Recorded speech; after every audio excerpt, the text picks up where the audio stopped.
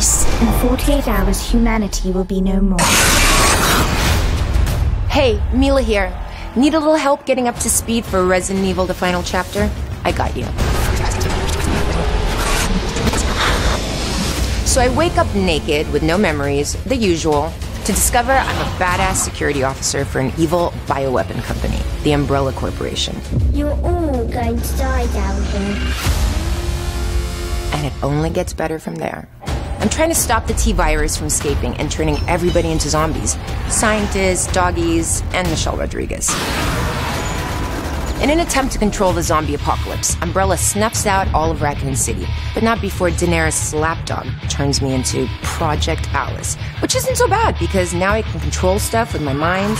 I take a break from wandering the desert to team up with Claire and her band of ragtag survivors. We battle a murder of murder crows and whatever these things are. Oh, and Carlos is there, so we finally cozy up. Sir Stalker has been busy cloning me, so I Game of Thrones his ass before taking my squad to check in on Umbrella Tokyo, where me kick some serious glass. I book it to Alaska, except nobody is there but Claire, and thanks to her new evil mind control pacemaker, she is batshit crazy. I can't even know my name. So we hop in my plane and crash a roof party in LA, where we prison break Claire's brother and have a three-way in the showers with an Axeman. That can't feel good. Then I give Wesker a piece of my mind.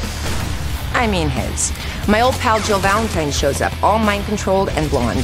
She turns me over to Umbrella headquarters, where I have to fight my way through a maze of simulations populated by clones of my dead besties, even Michelle. Worse yet, I become a mother and have to explain where baby clones come from. After that, me and a bunch of frenemies head to Washington to fend off the Million Zombie March. But that turned out to be the biggest trap of all. Which brings us to now. So join me in theaters for Resident Evil: The Final Chapter as we head back into the hive, because sometimes it takes going back to the beginning to find the end.